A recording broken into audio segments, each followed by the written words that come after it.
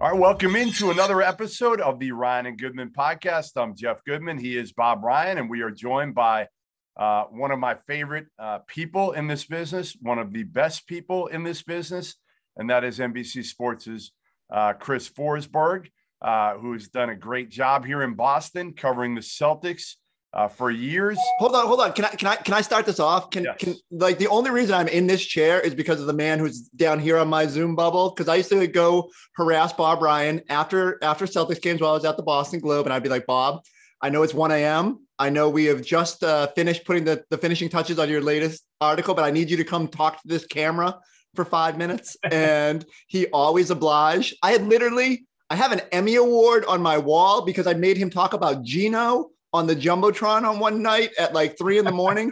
And he gave this great soliloquy about the history of Gino and why it mattered. I'm just saying. So I am honored to be on here. I feel a little bit overmatched with the quality of talent that is already on this podcast. I've been overmatched. I've been overmatched for 2 years doing this podcast with Bob. So get used to it. That's very nice of you to say that. Gino will come up in my conversation over the weekend when I go to the Hall of Fame enshrinement because Garnett is being inducted, and no one enjoyed Gino. No one on earth, no one in the stands enjoyed those moments more than Kevin Garnett. When they put that video up, whatever any coach was saying was utterly irrelevant to Kevin Garnett. Of course, the game was over anyway, but point is, he just loved it. Anyway, so I'll think about it. Anyway, thank you. Good to be with you, Chris. Listen, I'm wearing this hat in honor of Jaylen Brown right now, and the fact that we've lost Jaylen Brown for the playoffs, and how big of an impact that is to the Celtics. I'll throw it to both of you guys. For me, it's big, but they were a 500 team with Jaylen. They were a 500 team without Jaylen. I don't think they were going anywhere either way. But now it's just like, all right, is there any intrigue into this postseason other than the fact? The intrigue really is, do they get knocked out in the play-in tournament? That's the intrigue now. Amazing that's what we've come to with this team. But I think with Jaylen, I think what's telling to me is that this is the same injury that Romeo Langford had last year in the bubble. And it took him 5.5 months to recover, 170 days. And if you do the math, if Jaylen gets surgery this week, he'll be back on October 28th if he's on the same timeline. And to me, that's a clear sign as any that this Celtics team has started sort of mentally turning its head to future seasons. We heard last night, Jason Tatum comes out and says, I had conversation with Jaylen. I think there was some debate. Does he try to play through it? But with the confluence of that and the ankle and just the utter, disappointing state of the Celtics, I think the general consensus was, hey, let's get this thing right so we're not going through this injury thing again next year. And I think that's telling about where even this team sort of views where it's at and its middling nature.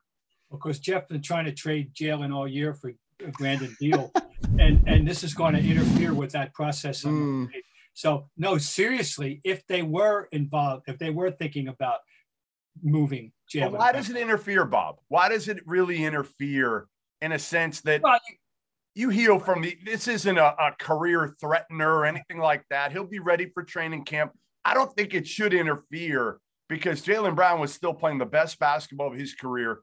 He has made himself into an all-star. He's gotten better in every category that we felt was potentially a weakness, whether it's shooting the ball, whether it's putting the ball on the floor, making better decisions, all of that. I don't think this should – it doesn't help. I'll give you that. It doesn't help, but I don't think it's like a muddies the water a little bit. Someone would have – you picture the conference room at the other end. At the other and the different voices. Well, I don't know. What about that wrist? Somebody could be. That's all. It could muddy the waters. I should have been more specific. Okay. Chris, do you think it has a major impact? Or, Jeff, can I ask you this? Yeah. I don't think it will. I don't think they were trading Jaylen Brown to begin with. But whenever I hear someone say they should just go trade him for Bradley Beal, my question is, why are the Wizards trading Bradley Beal? Because if Bradley Beal becomes disgruntled and he says at some point, like so many players do, you know what? I want to change the scenery. What choice does Tommy Shepard have as a GM? You're going to go out there and try to get another all-star. There aren't that many on the market, right? There are only a few that are also going to be on the market. And I'm not saying Jaylen Brown is like on the market, like Danny Ainge is calling everybody in the league, hey, we want to get rid of him. It's not going to be that, but we've seen so many of these players ask out, when is enough for Bradley Beal in Washington? Whereas he says, you know what? I'm tired of just getting in the play-in. Like, I want a chance to win. And, oh, by the way, Jason Tatum's like my little brother. I've grown up with him. I know his potential. I know he and I and Kemba could have a chance to go a lot further than just make the play-in, which is what Washington's doing. Will he feel that way when the Wizards eliminate the Celtics from the play-in tournament? I don't know. It's a good question. I don't know the answer to that. No. All I know is that this team has succeeded in making me sound, and every utterance I had foolish and stupid. I was Chris, I was relentlessly optimistic that it would all work out eventually. That is, if they got healthy, which, that it would all work out. There were just too many good pieces. I still have faith in Brad. I was relentlessly optimistic. I've closed the book now, obviously. Yeah. I hope they don't go out in the play-in, because I just don't want to listen to it. But I'm like that always, okay? I don't care what sport we're talking about. I just said, oh, God, I don't want to hear all this nonsense around here. And so, I just don't want to listen to it. But certainly we all know they could. Now the season's over. In a sense, and it is a huge disappointment. And let me ask you this. Is there another team in the running to be the most disappointing team in the league, or have they lapped the field? No, it's got to be based on expectations versus reality. I think they're at the top. They're like if the Lakers fizzled or something, if they got the Lakers got an excuse. Yeah, the Lakers have a total excuse. That's true. So there's no. Oh no, when the Lakers are whole, they showed us what they were and what they can be still, assuming that LeBron and Davis are ready to go when the playoffs start. But no, the Lakers. But the Celtics don't. Everybody has COVID. Everybody has injuries, but no team.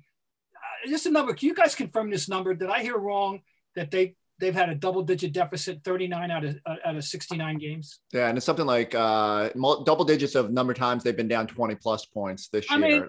That's embarrassing and disgraceful for who they are, for their talent level. That's just that's a damning statistic. I'm tired of hearing about the amount of games missed. I'm tired, Chris, of the excuses. I was in for a while on all this, and now I'm at the point where, like, enough with the excuses. I get you haven't played with everybody. I understand it. But, again, the Lakers have been without LeBron and AD. Donovan Mitchell isn't playing right now for Utah. Everybody's kind of dealing with it to some level for the most part. Mm-hmm. And this team, no matter what, they should not be looking up at the New York Knickerbockers in the standings right now. It's an embarrassment to me. And how much – all right, so let's play the blame game. Can we play the blame game first? Okay. Let's do that. Who sits at the top of the blame game right now for you, Robert Ryan? Who? I detest the blame game, and I always. We're going to make you play it anyway, whether you detest it or not. No, I'm a big boy. I take my medicine here, but I don't like this. I don't like it ever. And anyway, I hate to say this, but this is Brad has got to figure out something. We don't want to hear. How many times are we going to hear and have a discussion about motivation, about effort, about the defense, about in the first half, particularly, we're down by 20. Let's start playing. And a couple of times out, 1 out of 5 times it works, San Antonio, wonderful. A guy has to get 63 to pull you out, that's no, I hate to say it, but I don't know. You got to say he's got to face up to some responsibility for this, I would think. I think it's pretty equal all around. Like if I had to do my little blame pie, which we love on NBC Sports Boston, like maybe a third of the chunk is Danny, a third of the chunk is Brad, and a third of the chunk is the players. It starts with Danny Ainge put together a flawed roster and didn't have like somebody at that 4 position that they could consistently lean on. And like, look, he couldn't have planned for all the injuries they've had, but it's clear that when they've had at least just one guy out, it's left them paper thin on depth, and they've had to lean on, like, look, I like Shemi Ojale, I like Grant Williams, but they haven't been anywhere near consistent enough to carry the load that they've been asked to this season. All that being said, there is talent here. And when even last night against Miami, or these 2 games against Miami, they still have Kemba, they still have Fournier, like they still have Jason Tatum. There's no reason they should be behind 20 points in what amounts to must-have games. So some of that falls back on Brad. Why are they consistently starting poorly? Why hasn't he been able to change that? why doesn't this team have any of the hallmarks of Brad Stevens' teams? The defense, the ability to fight through mental hurdles and obstacles. So, and then the players, like they just haven't played consistently enough to the level they're capable of.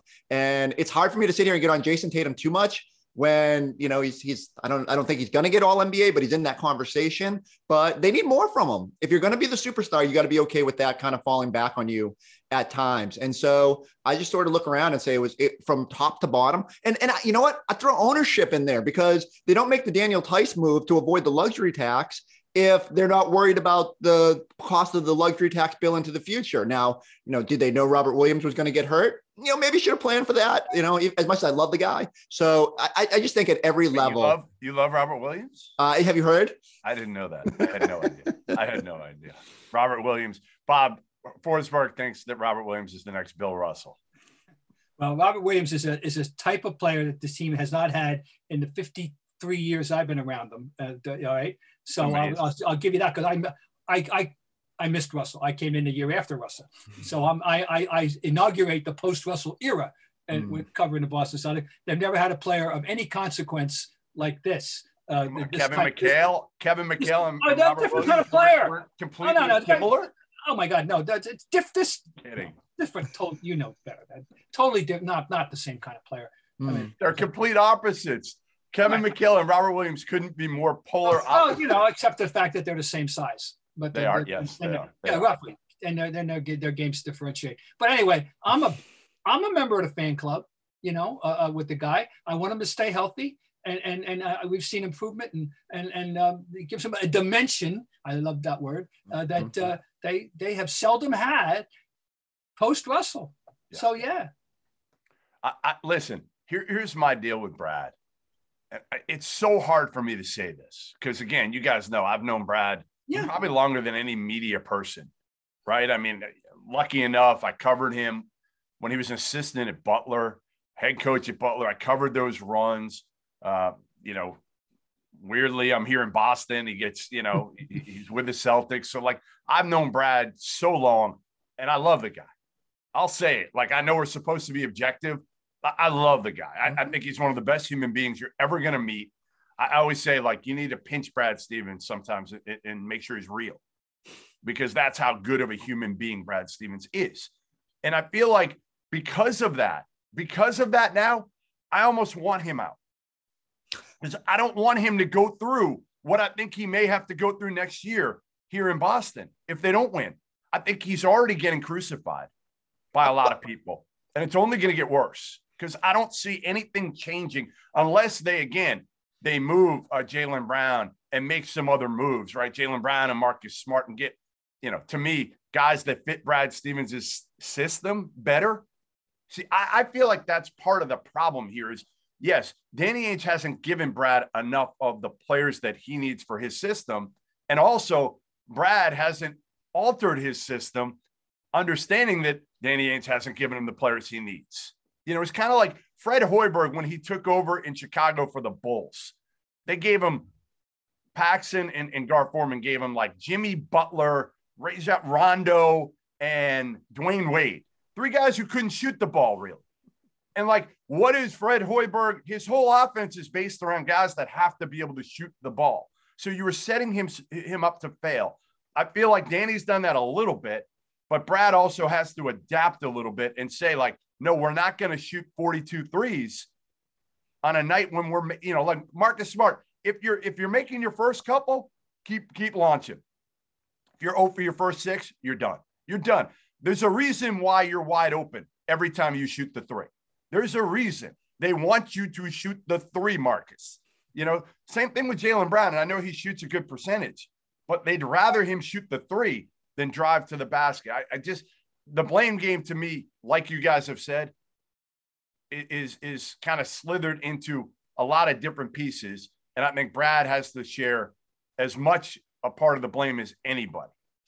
So first off, don't feel bad for Brad, because even if this thing ends sour, he's going to find a plum gig at some great college and be great. No, he's not going to college. He's not going to college. No. And I mean, we all know he is supremely motivated to the whole buzz as soon as he took this job was college coaches don't last. There's a reason he's, he wants to stick around. He's supremely loyal to the program. And so he'll be fine. I promise you, if it does go sour. I always think about what Doc Rivers said and the whole 8 to 10 year thing where, sometimes you just need a change as a person. I think we all feel that way sometimes, but Pop is able to weather that, and it's rare. Spoelstra now, but it takes a unique set of circumstances. The one thing I would say is, I think Brad is a phenomenal coach. I do not think he's the biggest issue this year. I would like to see them go maybe get an offensive-minded assistant. Someone who can say, all right, here are the pieces we have. Maybe this would work. Maybe we can shape it a little differently. Sometimes when I watch like the way Spoelstra finds the best way, and like, look, he's blessed with great drafting and the shooters they've got. But, especially in certain years, I think they could really benefit from that. Brad can make his bones on the defensive end, and, that's his hallmark. And not obviously not with this team, but I think there's ways to do this without necessarily having to tear it down. Hi, guys. Cedric Maxwell here. I want to take a minute to tell you about Marigold Medical.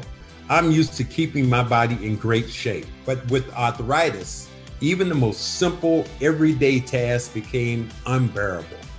As soon as I called Marigold Medical, I knew I was in good hands. No drugs, no surgery, just an experienced team of caring professionals that wanted to get me back to doing the things I love. Make the call to Marigold Medical and get back to pain-free life. In a season had more variables than. All right. So what do you do, Chris? You're Danny Ainge. You're Danny Ainge. I'm going to start with you, Chris, and then Bob, you can be Danny Ainge after. But we're going to start with Chris being Danny Ainge because, he's the guest on the show. Is Wick allowing Danny Ainge to be Danny Ainge this offseason? Yeah. Yes. So, okay. I think so too. And I think they're not going to overreact to, again, like one of the weirder seasons in history. But I do think you're saying like, hey, get this thing right, or we do have to make tough decisions.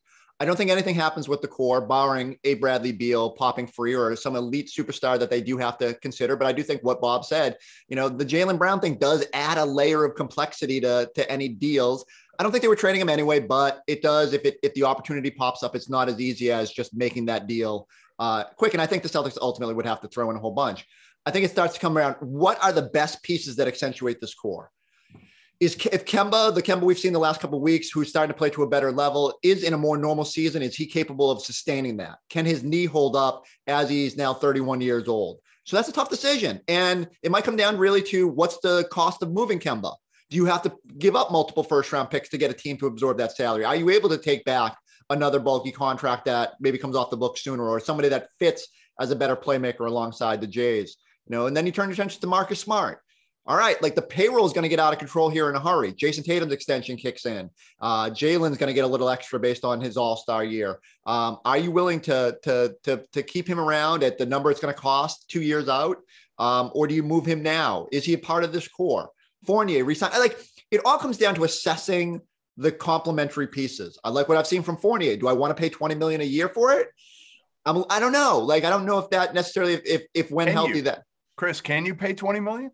You can, because you saved enough money this year that you probably can't use the excuse that it's the luxury tax is getting too high. But it does. If Evan Fournier gets $20 million, then Marcus Smart and Tristan Thompson are probably packaged and dealt for something else, or Kemba goes out for a slightly lesser player. So it's all part of the puzzle. But that's a big payroll, and it's going to be. I think they're already like in the top 5 of payroll for next year before Fournier signing. And so if you're not part of that elite core when this thing gets going, then that's when from ownership down is going to say, we need to make some changes to get this thing to a level where you are competing. So to me, it's work on the fringes, but still a lot of tough decisions. Well, this is a game I hate playing. I hate all these games.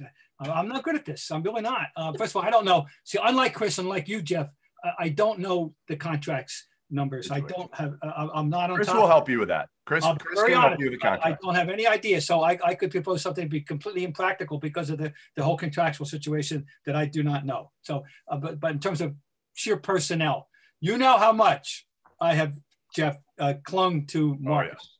Oh, yes. Mm-hmm. I have nominated myself not only as a member of the fan club, but an officer in the hierarchy of the Marcus Smart fan club. But that, maybe you do have to now. One more year at about 14 million, right, Chris? Someone else is equally in love with him as I have been myself. There's someone in another team, and then what is this for? For what? I don't know. But the thing about, I'll just go back up for a second. My big complaint for 2-3 years was simply that I like the core, but that how many times have I said nobody on the bench was a registered jump shooter? Mm-hmm. An instant offense guy. They tried to rectify this with Fournier, and it looks like it wasn't a bad idea the way he's playing now. Jabari Parker has been inconsequential so far, and that's apparently was a whim. It didn't work out, or was not going to work out. But they needed that. If they had what Fournier is doing now, if they had that in addition, last couple of years, and judicious moments, strategic moments, they might have gone even farther. Well, anyway, and so they rectified that to my degree, to my mind. But look, guys, this whole defense thing, okay? Yeah. This disturbs me, and I don't have an answer. They have been proven in the past they can rouse themselves to play adequate to pretty damn good NBA defense. And what is going on? I don't know. One thing was what thought. I haven't answered your question since I can't, by the way. One thing that was rummaging through my mind when I was listening to Chris earlier, and just think, and you too, Jeff, just a couple. I can't even remember what it was 2 years ago or 3 years ago. The Rozier year, the year the cut, and we loved them. They were hard. They were. You know what they did? They played hard and they played with emotion. Yeah, they were having fun. This team does not look like it's having fun. I said this to somebody the other day. I said, I don't think Jason Tatum and Jaylen Brown dislike one another, but I just can't tell that they love playing with each other. Neither one, you don't see those dudes chest bumping each other after making a big play. They don't make life easier for one another, and they need to. That's the thing that to me bothers me about those two. They've been together for so long now. They came up together for the most part, and they don't look like they've ever really played together. Well, that's interesting. You're right to a degree. I mean, I can't argue with that. But I was just going to finish the thought I had earlier, that team that year. I live in a hockey town, okay, and I have the only time. It was the first time since the height of the Bird era and of the Big Three era that I heard basketball chatter in this town, in the coffee shops, in the convenience store, mm-hmm. around in the spring, such as there was with that team. Yeah.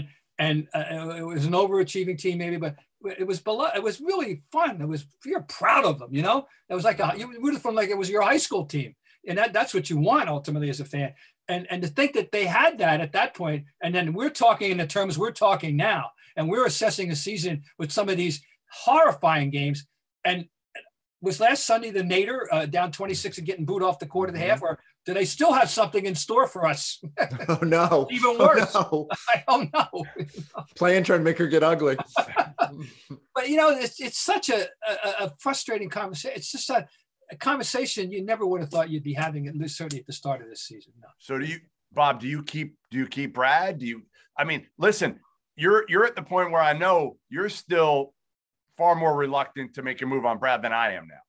I'm there. No, I'm at that like point. What you said. I like what you said about wanting to save Brad from this this potential stink, that could be that's going to emanate from all this. I would have like that. I would get him the job with the Pacers.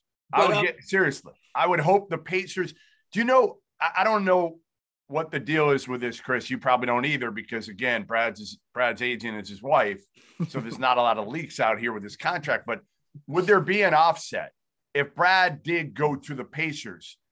Would there be an offset where they wouldn't have to pay him? I'm assuming he's making in the area of $5 million a year, and he's got 4 more years. Oh no, it's way up. It's above that, because I think his last deal was at $6 million. I think he's up probably closer to 7.5 on the extension he signed outside the bubble, and that was for essentially kept him in there for 6 more years. Now some of that could be just extending the 3 more years on the end of that deal. My immediate thought is when the Celtics traded Doc Rivers and got that draft pick. What I was saying is I think they could potentially make a trade, and his deal could get picked up by Indiana or something like that. But I don't see Kevin Pritchard and Danny Ainge making a trade. I don't know how close they are after the whole Miles Turner situation. Yes. I don't know that's going to happen smoothly. Let's put it that way. But I do see that being the perfect situation, right? The Pacers are struggling. They've underachieved too this year, certainly. And Brad going back home, to Indiana, like it makes a lot of sense. But this is home now. Like I get what you're saying, but his kids have lived like 90% of their lives here now. This is where they go to school. Like I think I can see him sort of adjusting or addressing like his future when Brady gets to college or Kinsley gets to college. But I think in this situation, it's more like, and I know we all kind of like ran with the whole, I'm a masshole now. I drink Dunkin' Donuts and all that. But I think there's some truth to that, But if he doesn't have a choice, I guess what I'm saying is, Chris, if he knows the handwriting is on the wall and Danny Ainge goes to him and says, hey, you know what? Here's the deal. We're not going to buy out $30 million. We can't afford to, but next year, if you can find something, let's have a candid conversation. If you can find something like the Pacers that will give you a fresh start and we're off the hook for, out of the 28 million or whatever it's going to be, we're off the hook for half of it. Go take it. Can we just say how preposterous it is that we went that from going from 3 Eastern Conference Finals in 4 years, and this idea that like Brad was going to be here in perpetuity, and now we're like, well, maybe if they could offset language in his contract. It's just so weird how things can change in one really disastrous, ugly season. 1.5. 1.5. Yeah, that's fair. The bubble wasn't great either for them. They went to the Eastern Conference Finals. They did. The expectations were. It's weird because the expectations going into the year a year ago weren't that high, but then as Tatum became Tatum, then they and again, I still tell people, like, if Gordon Hayward's healthy, I think they beat Miami. At this point last year, gentlemen, remember, they entered the bubble playing great, and Hayward everybody was saying, this is it. This is why you got Hayward. He distributes. He's a perfect fit with these other guys, blah, blah, blah, and then he got hurt, which he always does. He's hurt now. Yeah. It's going to be ironic when he comes back for that Charlotte-Boston 7-8 matchup, and him and Terry Rozier somehow run you off the court. And you want to talk about you asked how it could get worse. Losing to the former Celtics and Brad Wanamaker hitting a game winner or something. That would be about the coup de grace. Yeah, no, I can't. So you guys both would say, hey, you're not trading Jaylen Brown for anything, including Bradley Beal. Wow. Like if I told you, if I gave you the scenario where you didn't have to part with Bill Russell, Robert Williams, but you could get Brad Beal for Jaylen Brown, their first round pick this year, and let's say Romeo Langford. Oof. I don't think the Wizards are doing it. I think you're gonna have. All right, Aaron Nesmith. How's that? I still don't think the Wizards are doing it. I think the Wizards are going to hold out. Like, I think they want Jaylen Brown and multiple first-round picks. Like, Bradley Beal I know he has his flaws, but he's also potentially going to be the scoring champ here. He is still youngish. You are getting the guy who pairs perfectly with Tatum and ensures that he's going to be around long-term. So I think, like, Tommy Shepard's no dummy. He would be there and trying to get as much for them as possible and trying to set up their future with not just the young player, but picks. Sure. Again, it would have to go really bad. I thought the Wizards would have to bottom out, or not even bottom out, because then we would have had a pick, but be mediocre, 8th pick in the draft. And I'm totally with you. I think the Wizards but here's where we're at. Well.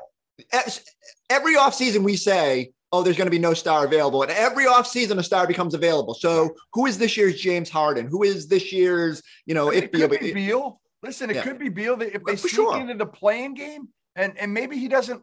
Listen, how many guys love playing with Russell Westbrook? Like, they love the competitiveness. Right. And I've actually been told Beal and Russ get along well. However, still, you've got a ball-dominant guard there. And I don't know. I just think Beal fits better with the Celtics. If you put him with Tatum and Kemba, see, I've seen Beal since he was 15 years old, and I know he can move the ball. And I know he's got a really high IQ. And I know he's not like the greatest defender, but he's an above average defender. And I know he's a better shooter than his numbers would indicate right now. All of that. I think he's just a better fit. And I also think you have to shake something up. You can't go in. So what are you going to do? You can't go in with the same group. You can't say, all right, yeah, we're going to add, I mean, again, like, what are you going to, even if you trade, I think somebody was talking last night when I was listening to you guys about Marcus Smart and what he could bring. I don't know if it was you guys. I heard it somewhere. It was like Marcus Smart's going to land you some all-star.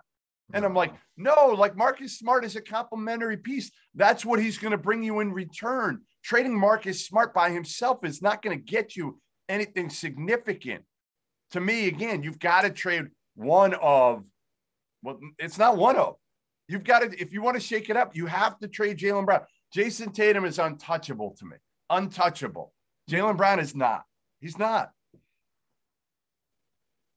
I have a little side. What are we setting up, gentlemen, for a final day reenactment of George Gervin and David Thompson for the scoring title? Yes. It could be fascinating. Are they? Didn't people care about the Iceman against David Thompson? I'm not sure they care about this one that much. Oh, I don't know. If Steph Curry has a chance to get the record, they better put that in prime time on Sunday night. Let him gun, knowing he's got to get like 52 or something. That would be fun. Oh, You're that'd be amazing. That part of it would be fun. They'd boost the ratings on that one for sure. And hey, Bob, while we're on I don't know if we've ever talked about this, but Chris will enjoy this question and this answer from you. Where do you put Steph among the most exciting players you've ever seen play, Bob?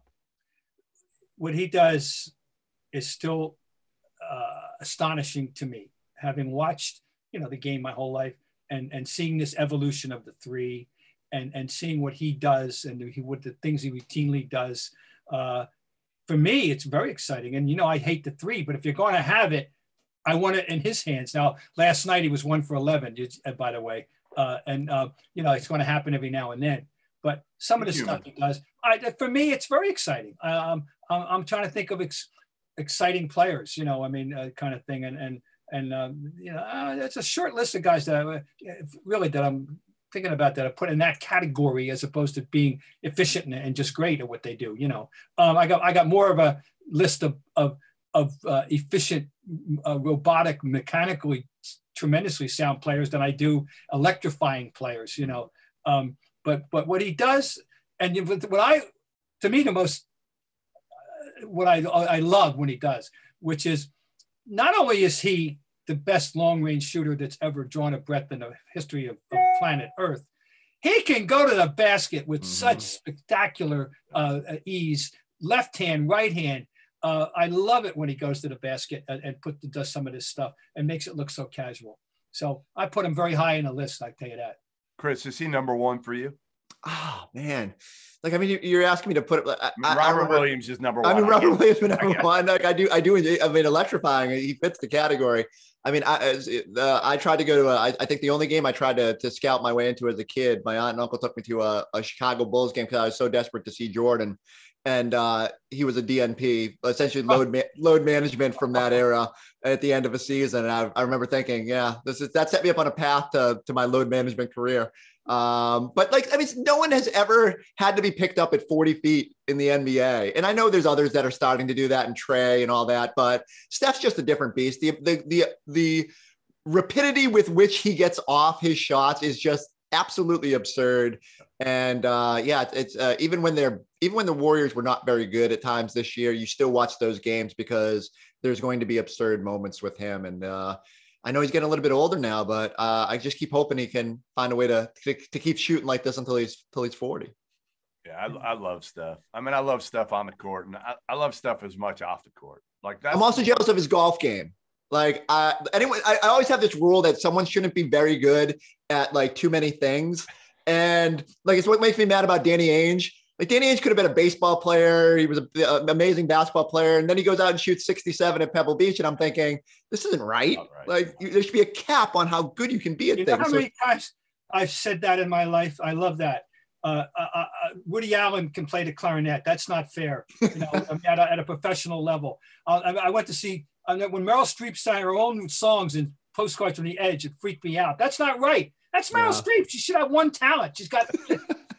You're right. Oh my God. I totally agree with you. One talent's enough for everybody. Bob, you have multiple talents though, writing and TV. You have multiple talents. Far from a polished TV person. I'll hang my hat on the writing. All right. So again, we've kind of gone through it. Let's, do you guys want them to bow out early here? Do you want them to be done to get the highest draft pick they've been able to get? The one thing I'll say to that is, just because they get pick number 14 instead of 18, let's look at Danny Ainge's recent track record of like picks in that 15 range. Chris, they haven't, you could probably rattle them off better than I can, but where did that boy, Uberselli or whatever his name, where was he picked? I was going to say, so the ones that jumped him out immediately are Yabu, Zizic, James Young, Romeo Langford. They've had some questionable in that 16 to 20 range. Now, all that being said, they got Terry Rozier there. They just get Aaron Nesmith there, who, when given the opportunity, has made it a little bit easier on me to stop obsessing about the fact that they didn't get Sadiq Bey. So, I don't know. They've got Robert Williams there in the late teens, and go way back to Avery Bradley and stuff like that. It's all such a dart throw. I agree. I don't want them to bow out of the play-in tournament early just because they can go from, say, 16 to 13. Right. Even with the flat, it means little at that point, because you don't know who's going to be there. Right, exactly. The board could be. They missed out on Hero 2 years ago. That was a tough one when they had Langford one spot behind Hero. That hurt them. But generally, I don't know how much of a difference it makes from 13 to 16. No, and so I know it's hard to get excited about what's ahead, but I was a little bit curious going into that second Miami game. Okay, Jaylen's done. This team doesn't have that burden of expectations anymore. There's no sense complaining about the injuries anymore. Would they play looser and freer? And for the first half of that game, I was like, ooh, maybe they're just going to try to play fast and do crazy things and just see what happens. And then the second half came around and they just forgot how to play defense again. And so I don't have great expectations, but, I don't have great expectations that they can ratchet it up in a game that matters based on the last two games. But, they could draw a Nets team and at least push them a little bit, but I just don't think they're getting out of that first round. Do we want to see that? Do we even want to see them against the Nets? Kyrie getting a victory. So I don't know. Do you avoid getting knocked out by Gordon Hayward and the former Celtics All-Stars, but then you have to go watch Kyrie get some momentum on a potential title. Yeah. It's there's no way these playoffs play out well unless some real crazy magic happens. No. It's a matter of degrees of what negative circumstance. It's going to be a negative circumstance, just a matter of degrees how bad.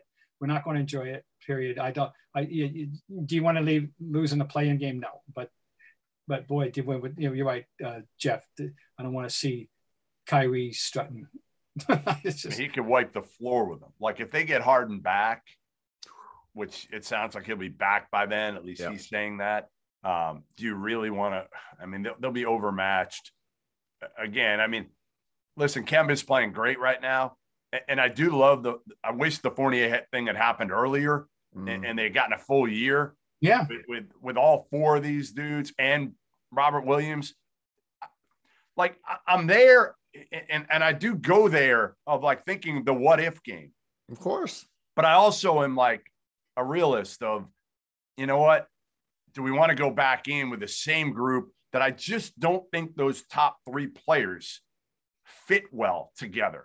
No matter what else you add, I just don't think they complement each other well enough. And I don't think the chemistry is great. Again, I love when they got Kemba, I was the first one to be like, this is the greatest thing ever. They got rid of Kyrie and they got the anti-Kyrie, right? They did. They got he is the nicest kid, the best teammate, always smiles. I saw him smile more in one quarter than I saw Kyrie smile in his entire career in Boston. But ultimately, the problem is Kemba isn't really a leader. He's just not. He's quiet. He's kind of to himself. Now he'll talk. He's great, talking to guys, but he's not going to be a vocal leader. So who do they have that can lead? Well, they don't really have anybody. Tatum's not ready, and that's not his personality. Jaylen Brown's not ready for it. He may think it's his personality, but I don't think he's ready for it. Brad Stevens isn't a vocal get up in you coach, and there's nobody on the staff that's that either. You were saying bring in an offensive-minded assistant. I agree with that, Chris. I would also say bring in a you-know-what type of assistant to get up in these guys. Or what I said was trade deadline, go get P.J. Tucker. You can go get Udonis Haslem. Did he gonna collect a check for the entire year without playing? Like, is he a glorified assistant coach at this point? Brad went on record last week as saying he would get him in a game. Eric Spoelstra. Yeah. He went on record as saying he would, but it hasn't happened yet. I'd take him. Give me that final roster spot. I'll pay him, or just make him an assistant. Again, like, I love Evan Turner, but that's not going to be Evan Turner's role, right? Like, you need a guy that is, and Evan's really respected, but in a different way. You need a little bit of a killer, a guy who's been there, who, You just need someone who isn't afraid to hurt feelings, right? And I don't think Evan Turner's afraid to hurt feelings, but he's a little bit more of that laughy, jokey type. And so if you're going to have an ex-player on the bench, have it be someone, like, we all fantasize about KG, MF, and everybody and being in, but there's people out there like that they could find. And I don't know. In this modern NBA, I'm less bullish on the idea that has to be a thing. I think guys are a little bit temperamental. I don't know how Jason Tatum would respond to that, but I have seen him play mad recently, and it seems like it does bring out a little bit of better player in him. So I'm curious. I just think something needs to change. Yeah. Ultimately, you can't go in with the same group. You can't. Fair. If you do that, you're setting yourself up, to me, again, not just Brad, but Danny. Like, it could be cleaning house. If you go in with the same group next year and we have similar results, like, at that point, is it just like clean house? And we've heard, I don't know how much you've heard the rumors, Chris, and you could speak to this more than I have. I haven't talked to Danny in a while, but, like, is Danny with some of his health issues over the last few years, and, is he close to being done as the GM? I don't know. Every time I talk to him, he seems invigorated. He's still getting his holes of golf in, and I think he's still motivated. Look, I think everybody here is eager to figure out how to get this thing to the level it should be at. Can I see, if things go bad again, them saying, "Hey, Danny, you're gonna oversee this thing. You're the super vice president of basketball operations, and there's a GM ahead." Whatever the stupid titles would have to be. I still don't think that's the first move. I think you give the guys in charge right now a chance in a more normal season, figure this thing out, and hopefully we're not sitting here in a year saying, who does the coach they need to go get, and the GM and all that. But certainly part of the conversation. The other one is, if you make a move on Brad, who do you hire? Yeah. Right. Who do you hire? I mean, that's a big question, because I think you probably need a different type of voice, right? You don't want, listen, the old Rick Carlisle wouldn't work. We know that. Like, Rick Carlisle, Bob knows super well. Like, the old Rick Carlisle doesn't work these days. And he's admitted, he was on our pod, that he had to change and adapt like everybody else. Would somebody like that, and he's not leaving Luka. That's the problem. So you're probably not getting Rick Carlisle here. But isn't it somebody like that, Bob, that they probably would need to bring in, that maybe a former player who has a little bit tougher voice, or maybe a little more. That's the theory. I mean, that would be the prevailing theory, because people still wonder about how tough Brad Stevens can be or ever is. And we just don't know for sure what happens behind those closed doors. But yes, that would be the theory. I'm sure that would be the popular theory. Is there a guy out there? But that would talk. Well, I mean, I'm not saying that would be the popular fan and media theory. We don't know what the hierarchy of the Celtic theory is. Who's out there? I don't know. I mean, I'm going to yield to you guys on that one. But so many assistants get hired now in the league that I don't know. I don't think you can hire some analytics assistant. No. You're right. You're not going to. We're not looking for the next. Steve Clifford. No, not Steve Clifford. That's not fair. But well, you're just not looking, and you're not going college again. So, like, who are you? Who are you going with at this point? That's proven. KG is the answer to every question. Throw him enough money. KG. We'll just get Kevin Garnett can be let him take over and see what. No, I mean, I don't have a great answer for you there. It's just. I don't know if there's anything, there's no Doc Rivers, Daryl Morey package out there that you're plugging in and playing. And that makes I don't want a recycled guy. I don't want a recycled guy again and again. And again. Worked out pretty good for Philly. Worked out pretty good for Philly.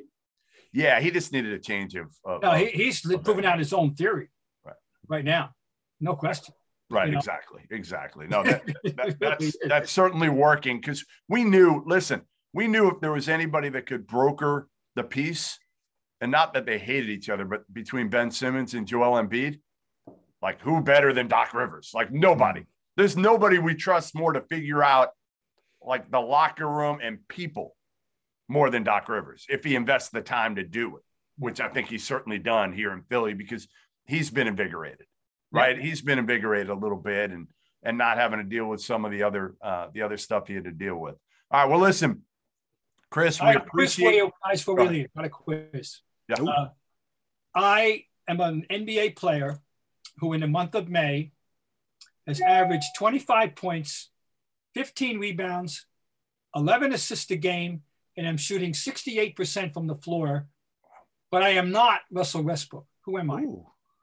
25, 11 rebounds? No, 15 rebounds, 11 assists, and I am shooting .679 from the floor. I mean, Julius Randle's not at 11 assists. I've had such games as 21, 15, 21, 20, and 9.